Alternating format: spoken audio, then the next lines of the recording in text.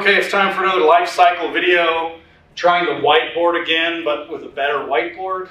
So we'll see how this goes. Okay, first, fungi have some new terms, some new words that I'm going to write them out, and I'm also going to write them in an order. So here I go. So first one is plasmogamy. Okay, and this, you'll get it a little bit more here, but just know that this is basically two cells that have joined together into one larger cell, and their contents are still basically separate. Okay, particularly their haploid nuclei are separate. So it's like we got two friends, and they're like this. Okay, cell, cell, nucleus, nucleus, and they do this thing. And now we're like this, and I will be drawing sections of hyphae like this. Okay, so this to this, from here to here, this plus this equals this, that is this. Okay. Then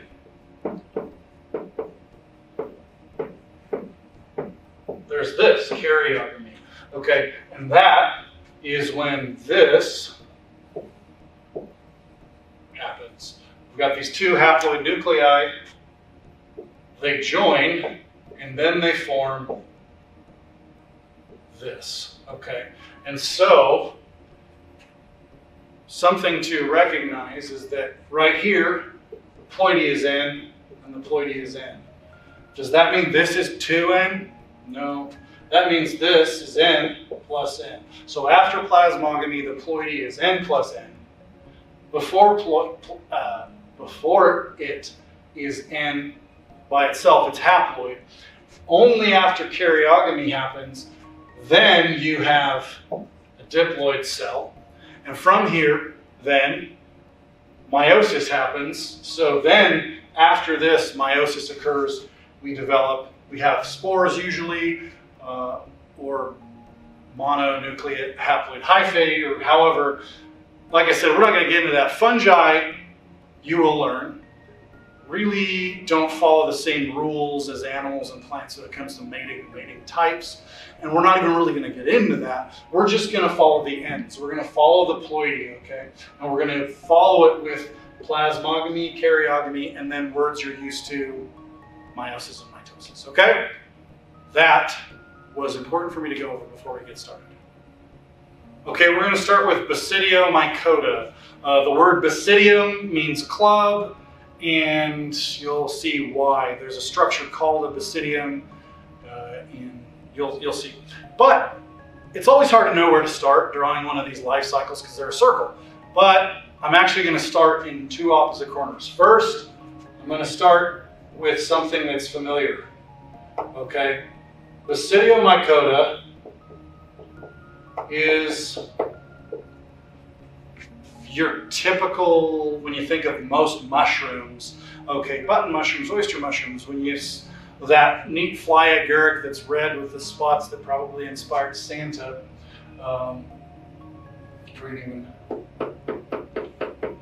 This is your basidiomycota. And basidiocarp, basidio and then carp meaning body, or so. In the horticulture terms, if you watch my other video, fruiting body, but in botany terms, basidiocarp, okay? And when we talk about ascomycota in a minute, that's an ascocarp. Okay, so we're gonna start here. Here's the mushroom, okay? How detailed should I get with, do I want to talk about how this is the pileus? Do I want to talk about how it opens and forms from something like this and breaks, and then we've got an annulus and a vulva? Do we want to talk about all that? That's a good question. It would, I'm not sure, because it's not like super important for the life cycle. Yeah, but they're really good terms. This is the stipe. Yeah. Okay, I'll do it. Yeah, it might as well. I think it will be useful. You know what? I'm just going to leave that in the video. You got to see that process. Yeah. So this is the stipe or stalk, okay? And what happens, how these typically, not always, there's a few different ways to form, but for this model organism, the fly agaric, how that they're going to form is a little egg looking thing comes up on there, okay? And inside this egg is actually the primordial little mushroom, okay? And as it opens, okay, there's a little film that tears. And we end up where we've got something right here, a little skirt, and then some more of the skirt down at the bottom. And this skirt is actually used to be covering the entire top. These little dots, it's part of that covering, okay? So this is called the pileus, okay, the cap. The stalk is called the stipe, okay? This, because it goes around, is, I'm gonna make sure I spell it right, okay, annulus. And then this, the bottom part that's just right off the ground and is a little tore up, is called the vulva, okay? And again, that's from, as this comes out of the ground like a little egg and breaks out, all right, the little white dots on the top of the fly agaric or this mushroom, they're actually pieces of that little skin that the leftover of this stipe, or excuse me, this annulus and vulva. Okay, I'm going to erase this, and when you see me back here, we're going to go over it.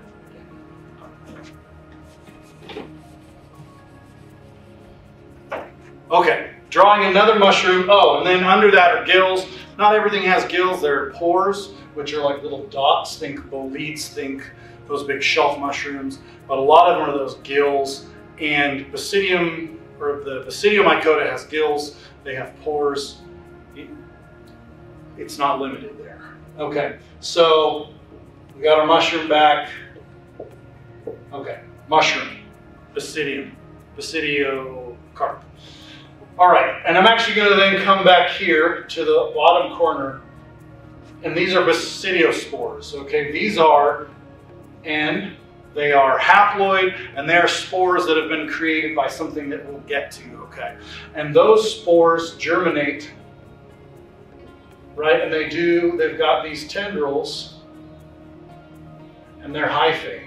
And why am I drawing lines across them? Why am I spending the time? Because each one of these little lines is a division. These are cells that grow, I won't say on top of each other, but they grow, and each one of them has its own haploid nuclei. So we're still in here. Okay, and actually then, I'll switch over here, we've got these long hyphae. Okay, and groups of hyphae coming together form something called mycelium, which other videos will make more sense. And for this particular one, it doesn't matter, but you'll see why this matters at a different type. But say we've got mating type 1 and mating type 2, okay? And these mating types will then meet, okay? And we're right here. We've met up. These meet each other, okay? And this is still N. And then remember that plasmogamy?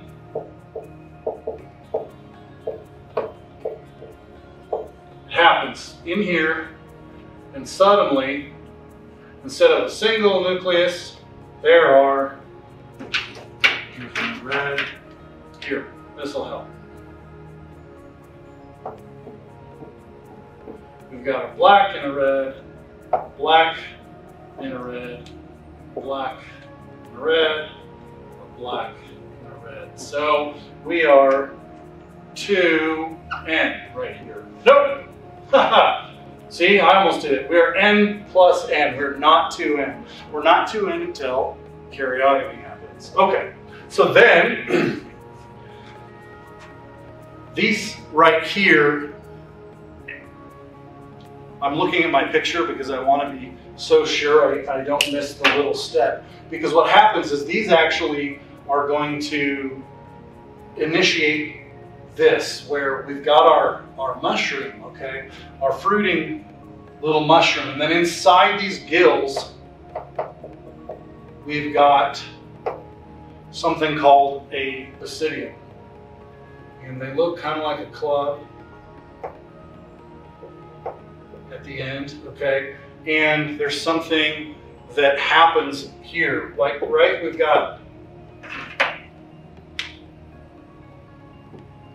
got this N plus N. And then right here, karyogamy happens.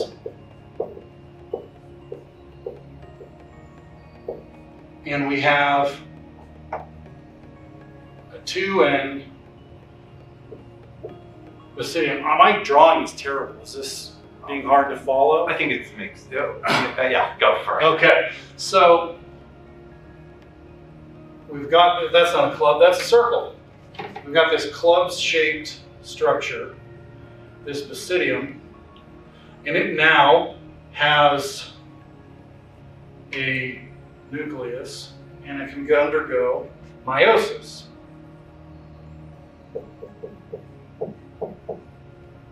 And then what happens is it's divided into N haploid nucleate cells. And what is important is on our club, we've got these little stands, okay? And it's on these little stands that are now, let me back up. If it was like this right here, where there was N plus N, why couldn't they just separate and then go out into spores later? And the reason is because it's through this karyogamy that genetic combination happens, okay? And so it's sexual reproduction because of this right here. And so then meiosis happens like in sexual reproduction, and refer back to bio 1610 and how the separation of the genetic material and assortment and things like that. And so then what we end up with are basidiospores that are genetically unique, okay? I'm just drawing them different colors next to each other so that you can see that these spores are N, like these. And then they come off of the basidium and they are starting this process over again. This is sexual reproduction because of this karyogamy that happens right here, okay? And so inside the gills, we've got this dikaryotic, that's what this is called, N plus N, dikaryotic. We've got this basidium that forms with these dikaryotic, that is dikaryotic. Karyogamy occurs, those form a diploid nucleus. Meiosis inside that occurs, and then these basidiospores are formed on these, make sure I spell it right. Okay, these are called sterigma. One thing about my bad drawing is that you have your book that has a beautiful illustration. But I'm creating these videos to walk you through it because I think it will. Okay, we're going to do zygomycota, and zygomycota is fairly different than, it's, if we just look at it stepwise, it's visually going to look a little bit more like ascomycota, but it's pretty different from both of them. Like ascomycota, there is this sort of separate asexual loop at the top. Anyway, so we've got, like with some plants, although nothing like with plants, but the words are the same, there's going to be a stolon, and they call these rhizoids, okay? But again, just think of this very similar to that hyphal fungal material, okay? And we're going to have little structures that look like this, okay? And this is called a sporangium. And in fact, here's the thing. I have to look because I get it confused. This right here is the sporangiophore. Sporangiophore. The sort of stalk that's holding this up. This is the sporangium. All right? And what's going to happen here is essentially these can break open and release these spores, okay? And these spores then germinate back into the same sort of, what I call it, a rhizome. Or is it a rhizome? Stolon and rhizoids. Stolon is easy, that's a botanical term.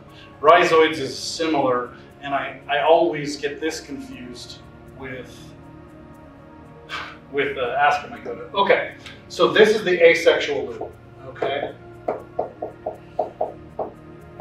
Now, what will happen is that there are multiple mating types here. All right, and so these two types, okay, so we've got one, the blacks are doing this, and the blues are doing this too, you know, 2 and 1. And so what can happen is these structures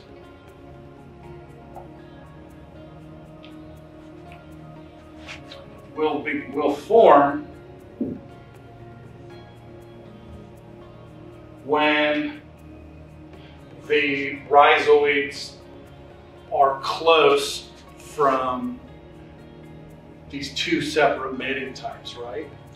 And All right. sorry about this. Okay, you started? Yeah, it's gone. Yeah. All right. So I erased everything because I realized it's going to take more space. Okay, but we've got these two. That's way big, but that's okay. We've got these two structures, and they're going to sort of begin to touch. Okay, and these have N. This guy is N. And this right here is called a pro-gammatangia, which that name will make sense here in a second, because then a gammatangia forms where they're essentially joined.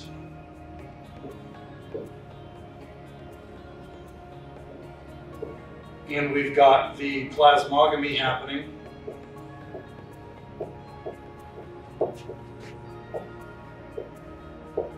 So that's N plus N, because now in this gammatangia, we've got that situation where we've got N plus M. They're still haploid nuclei, but they're in this same cell. Okay, and so this is now the gammatangia. Okay, and then from there,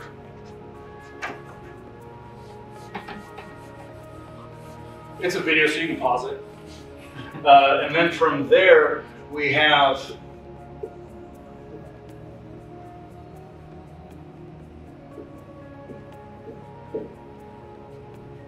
a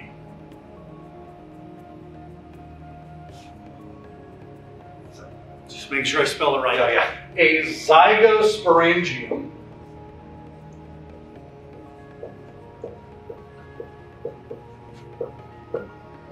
And you'll kind of realize this sporangium is referring to this 2N, because what's happened is that gammatangia from the last guy underwent karyogamy,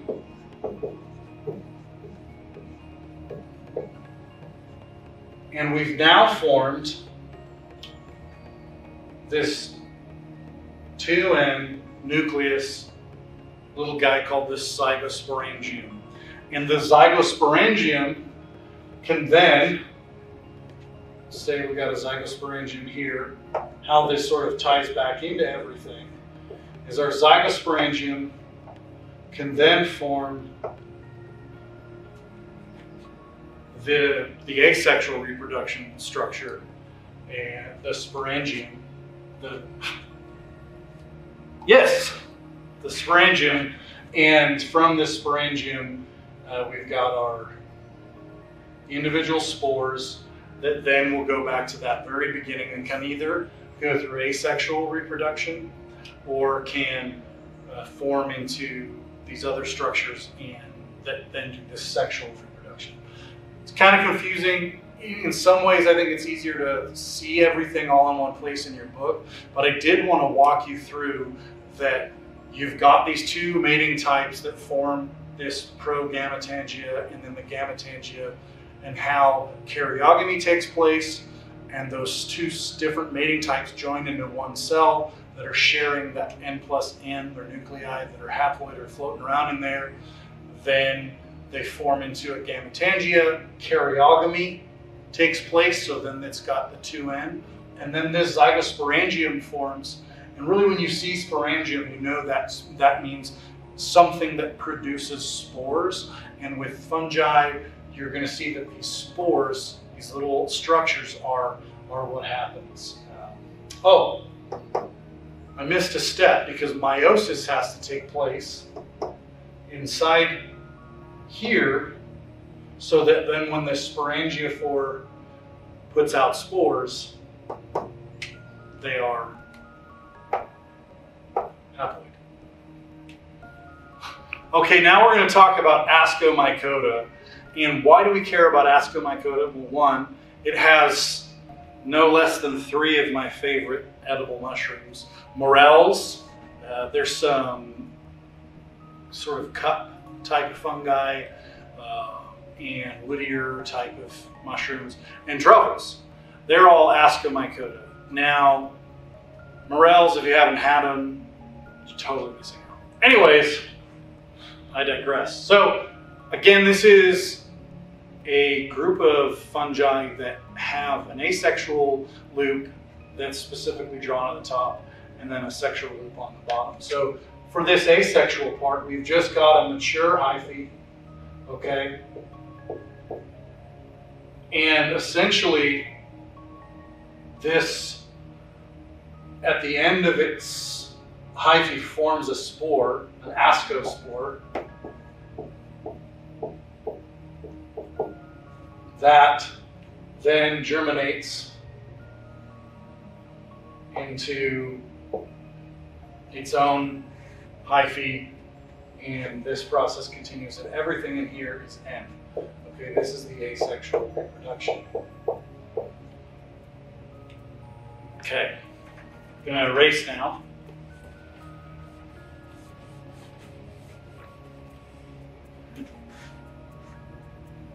Okay, so we've got our little line here, our little hyphae, okay, and it's N. And what's going to happen is some structures are going to form next to each other, okay? So something called an antheridium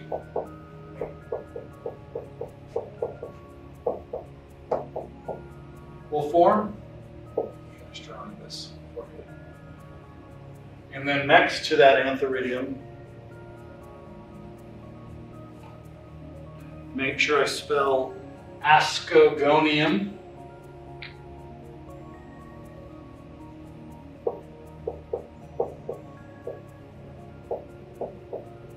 And then something called a trichogyne, G-Y-N-E. Okay, and this stuff right here is setting the stage for the same types of reproduction that we've talked about, okay? And so what'll happen, let's draw our arrows. So then what happened, again, we've got our two different strains or mating types or two different ends basically are two different haploid nuclei in these separate spaces. And what will happen is that trichogyne is going to join with the antheridium. And then if you look in your little book, it kind of looks like a stomach, but essentially you've got a joined set of structures. And what I want you to pay attention to is that there are now these haploid nuclei in both sides all together, because what's happened? That's right, plasmogamy. Okay, where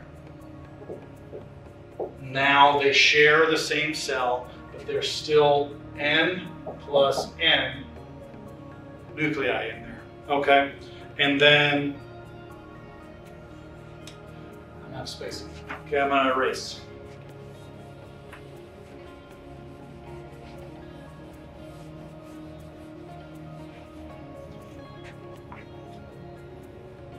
Okay, see this has some specific words, all right, and essentially you've got this guy right here that forms an ascogynous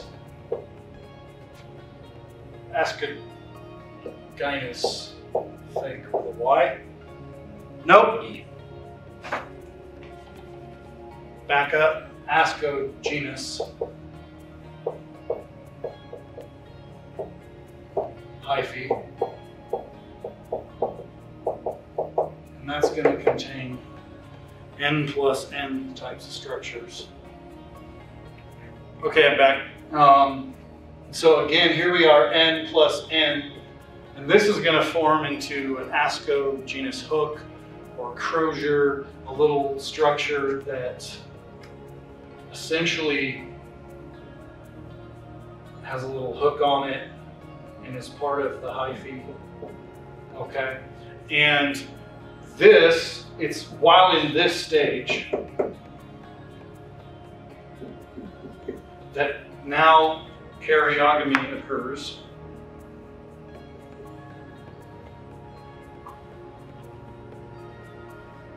And you've got still the same structure. Okay, this hook, crosier.